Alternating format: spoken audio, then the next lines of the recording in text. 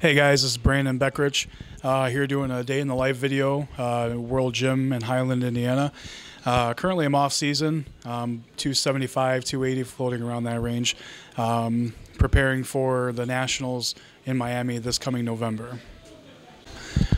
So, basically what a typical day for me, I'll wake up, 4:30 in the morning.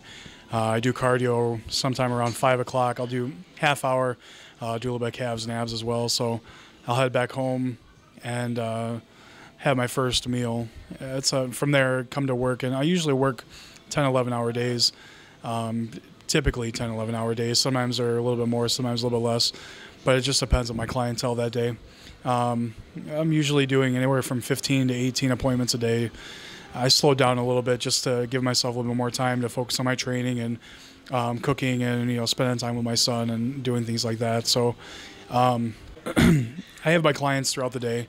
I'll train them, and I have to block a time out for my training, which is usually in the evening around 7 o'clock. So any kind of breaks that I have through the day I use for eating. My clients are kind of scheduled around my eating times, actually. So every day is relatively the same. With my online clients, I have a specific time through a day where I'll take to answer emails and stuff like that, and do their updates when need be, and according to their meal prep or according to their contest prep and whatever it is that they have going on. From there, that's really it, actually. Wednesdays, I pick up my son, and I take the rest of the afternoon off. I take him to soccer practice, and he has soccer practice again on Thursday afternoon, and then he has his games on Friday nights. So Friday nights, I don't usually train. I'll train earlier in the morning to get it out of the way so I can make his soccer games and stuff. So, and what is your client makeup, bud? I mean, you don't just train athletes, you have everyone, right? Yeah, where I'm at, it's not typically a lot of competitors or anything like that, not even a lot of athletes. The majority of the people are average, weight loss, or yeah, it's pretty much all weight loss or just trying to get healthy.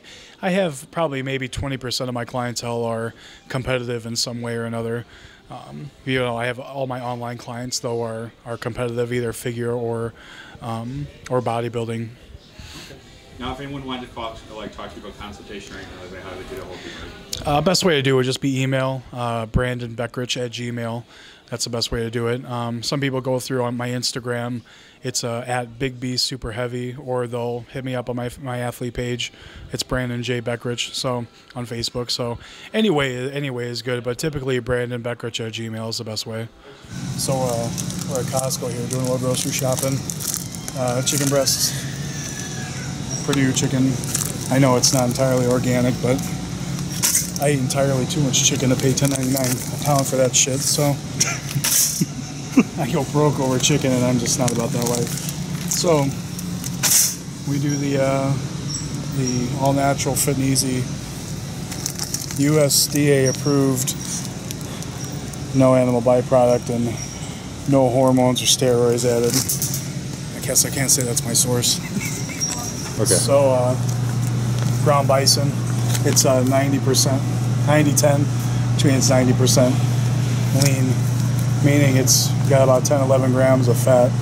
I like the bison because it's just the protein and the mineral makeup of it is really good. Texture too, tastes a lot better. I was going to get this organic beef here, but then I realized it's not exactly very lean. It's got 17 grams, so you could say it's 83% lean, so I don't need to be messing with my cholesterol, and I just don't like that greasy ass meat. So we'll get some ground sirloin somewhere else, 93.7, something like that. Flank steak, my favorite choice of steak. It's real tender, it's fairly lean, the flavor is awesome. So that's really all I eat. I really don't do sirloins. I don't do fillets because I'm cheap ass like that.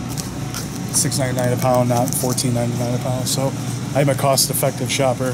Now, do you, in your off season or anything, do you do fish or anything about like that, or no, not really? No, not too much. I do fish. I do fish pre-contest a lot, so I try to save my palate for pre-contest. Yeah, are you not a fan of fish year round? I like fish. It's not filling. It's like air to me.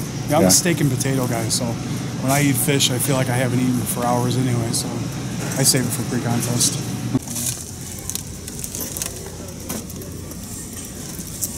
We ain't going for that shit. sweet potatoes, bodybuilder's best friend. How do you pick out the perfect sweet potato? Ken Jackson claims you want the big fucking sweet potatoes. I shouldn't say fucking, should I? No, you're fine. We keep it real. Yeah. See, the problem is when you cook sweet potatoes, I bake them and I cut them up real thin. So we got a big ass sweet potato. It's hard. It's like cutting through a damn watermelon. So personally, I go for more of a medium size. So it's much easier because the containers that I use, I can just slice them up and put them in my container, which you'll see later.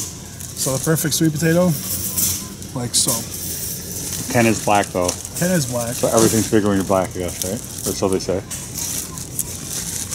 Watch out, Ken. When I turn pro, we're going to find out. Oh. Liquid egg whites, a man's best friend. Hi. You're on camera. Say hi. My son does that too. Yeah, they're perfect. I don't have to crack eggs all morning. There's 50 grams of protein for each of them, so I usually will do one of these and I'll do like 4 whole eggs. Perfect. And they're clean. Not too bad.